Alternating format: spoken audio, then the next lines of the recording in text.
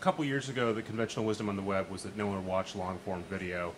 Now you've got Hulu, sort of exploded that myth. We're all comfortable with the idea of watching long-form video. What does that mean for a site like yours? How do you guys deal with that? Well, it's kind of interesting. First of all, I run online video sales at msnbc.com, which is why I'm here, and also a host, I suppose.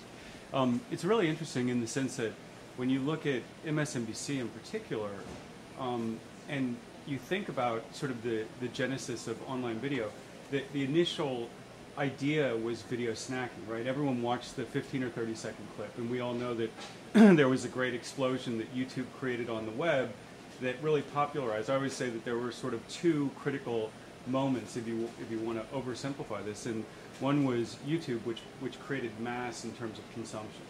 But really the next, which to me was the marketing, was sort of the critical mass in terms of marketing, was Hulu.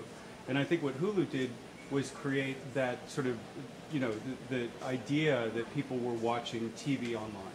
And so you had what was, from an advertising perspective, and what I think most of us have seen, we were sort of all waiting this mythical, when the TV dollars shift, right? We all heard that. Well, and it's a trickle, but it's starting to pick up, and I think one of the critical factors in that has been this movement to longer form content. MSNBC is really interesting in that video snacking, that whole concept, really began with news, and news is still the dominant category of video consumption on the web. But what we see is when we create what we call show players for Rachel Maddow, Countdown with Keith Olbermann, Nightly News, Today Show, that the way people consume video in that show player experience is very different than the way they snack in sort of a video player that is, that contains all video clips. So we'll see consumption in Rachel Maddow of 20 minutes or more per session. This is because you've embedded in a specific kind of player? No, this is because people are coming to the site and consuming the entire show.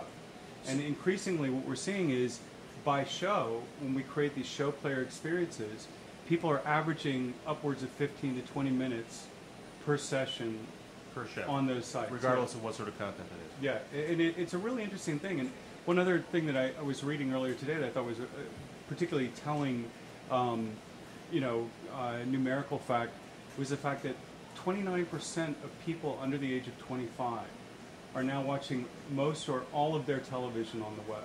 So you think they're seeking it out? They're not doing catch-up viewing. It's sort of one of the lines you hear from people who want TV not to freak out, to say, this is catch-up viewing. Given the choice, they'd rather watch it on TV, but if they miss an episode of The Office, they'll watch it on Hulu. I think there's an element of both. I think in the sense that, and I think one of the interesting things, a group of us were talking about the iPad earlier, but and I'm sure that won't come up at all tonight. But the fact is, we're designing an app right now that's really about the interactive nature of watching a program while you're actually, tweeting or doing whatever, engaged with an audience, and that's, not that we're totally unique in that regard. I think we will do some things that are fairly unique there, but the fact is, I think it's catch-up viewing. It's becoming much more engagement with a program as it's actually being viewed simultaneously, and then I think what you're starting to see in the content creation side of things is good content. I mean, I think finally, I watched this Ileana Douglas show that's, I think it's Easy to Assemble or something like that. It's called. It's filmed at a IKEA store, and it's hilarious. It's as good as what's being produced on television. So I think we're starting to see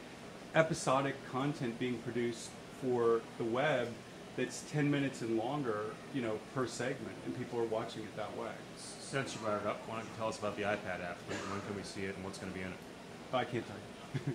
No, I mean, it's one of our shows. What I could say is it's one of our shows. It will be coming out in the next couple months. Show specific? Yeah, it's specific to one of our programs. And will it have the full content of that show? Yeah, it'll have the full content. It will have interactive features that will allow you to engage with the host of the show, as well as other people who are watching the show, as well as the producer of the show.